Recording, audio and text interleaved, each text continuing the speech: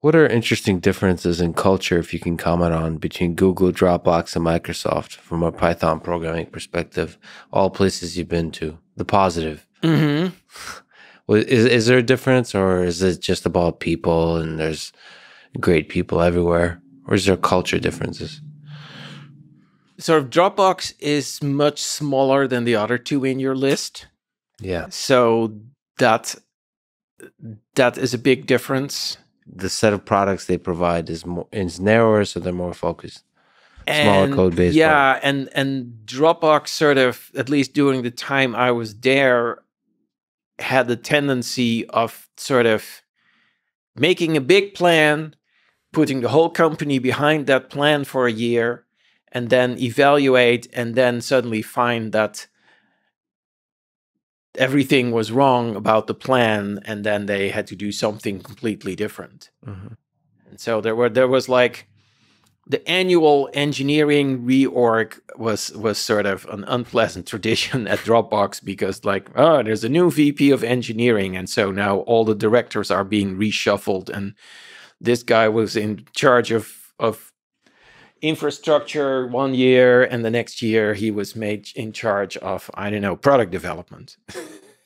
It's fascinating because like you don't think about these companies internally, but Dropbox to me from the very beginning was one of my favorite services. There's certain like programs and online services that make me happy, make me more efficient and all that kind of stuff. But one of the powers of those kinds of services, they disappear. You're not supposed to think about how it all works. But it's incredible to me that you can sync stuff effortlessly across so many machines so quickly, and like don't have to worry about conflicts. They take care of as a person that comes from version repositories and all that kind of stuff, or merge is super difficult, and just keeping different versions of different files is very tricky. The fact that they could take care of that is just, I don't know. Yeah. The engineering behind the scenes must be super difficult, both on the compute infrastructure and the software. A lot of internal sort of hand-wringing about things like that. Mm-hmm. But the product itself always worked very smoothly, and still does. Well, there's probably a lot of lessons to that. You can have a lot of turmoil inside on the engineering side, but if the product is good, the product is good, and don't mess with that either. When it's good, it's like with Google, focus on the search and the ads, right? Like, and the money will come. Yeah, and to make sure that's done extremely well, and don't forget what you do extremely well, and in what ways do you provide value and happiness to the world? Make sure you do that well. Is there something else to say about Google and Microsoft? Microsoft has had a very fascinating shift recently with the new CEO, recent CEO, with purchasing GitHub, embracing open source culture, embracing the developer culture. It's pretty interesting to see. That's like why I joined Microsoft. I mean, after retiring and thinking that I would stay retired for the rest of my life, which of course was a ridiculous thought. Mm-hmm. But I was done working for a bit, and then the pandemic made me realize that work can also provide a source of fulfillment, keep you out of trouble. Microsoft is a very interesting company because it has this incredible, very long and varied history, and this amazing catalog of products that many of which also date way back. I mean, I've been talking to a bunch of Excel people lately, and Excel is like 35 years old. Yeah. And they can still read spreadsheets that they might find on an old floppy drive. Yeah. Yeah, there's been so many incredible tools through the years. Excel, one of the great shames of my life is that I've never learned how to use Excel well. I mean, it just always felt like so many features are there. It's similar with IDEs like PyCharm. It feels like I converge quickly to the dumbest way to use a thing to get the job done, when clearly there's so much more power at your fingertips. Yeah. But I do think there's probably expert users of Excel. And Oh, that Excel is a cash cow, actually. oh, it actually brings in money. Oh, that's interesting. Yeah.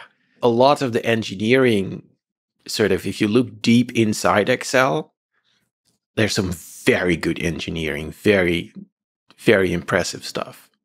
Okay, now I need to definitely learn Excel a little better. I had issues because I'm a keyboard person, so I had issues coming up with shortcuts. I mean, Microsoft sometimes it's changed over the years, but sometimes they kind of want to make things easier for you on the surface, and therefore make it harder for like people that like to have shortcuts and all that kind of stuff to optimize their workflow.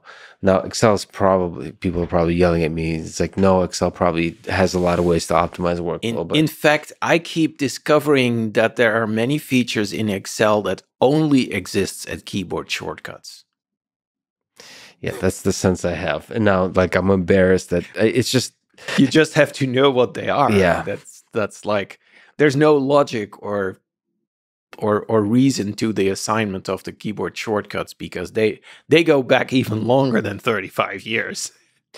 Can you maybe comment about Satya Nadella and how hard it is for a CEO to sort of pivot a company towards open source, towards developer culture? Is there something you could see about, like, what's the role of leadership in such a pivot and definition of a new vision?